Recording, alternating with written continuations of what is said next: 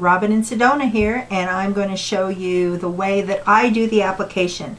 There are countless ways to do the application process of your Jamberry nail wraps, but I'm going to show you my way. I experiment, find the way that works best for you. Now, as I told you in an earlier video, I have made my own permanent template, and you can see here I'm going to use the Vintage Chick and the Raspberry Sparkle, and I have already drawn out where I'm going to be cutting. So I'm going to start with this pinky. Generally what I do is I do the last 3 fingers on both hands. Doesn't matter for me if I do left or right because I'm left-handed, but I am pretty ambidextrous, so it doesn't matter.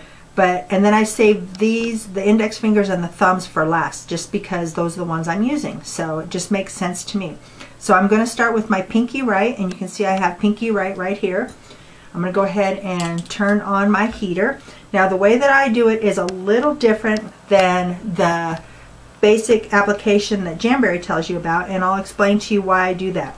So you can see on here I have pinky right, and what I actually do is I take my little manicure scissors and I just put the tip underneath the wrap.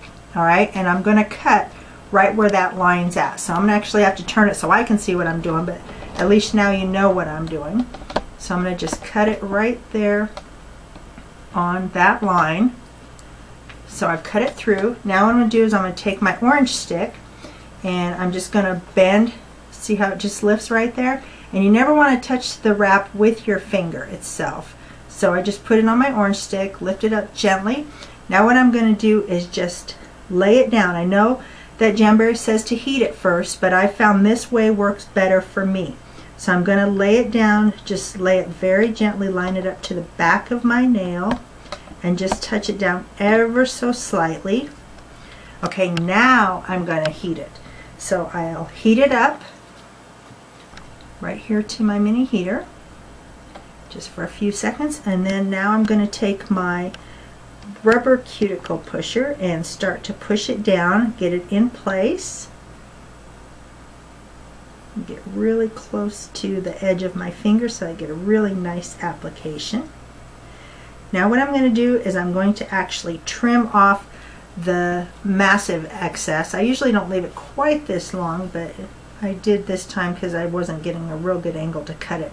Just get that off to the side. Now I take a baggie, and a lot of people talk about the baggie method, and I have a pretty heavy duty one here. It was a freezer one. Just wrap it really tight around that fingernail and then put it up to the heat, and then just apply a lot of pressure.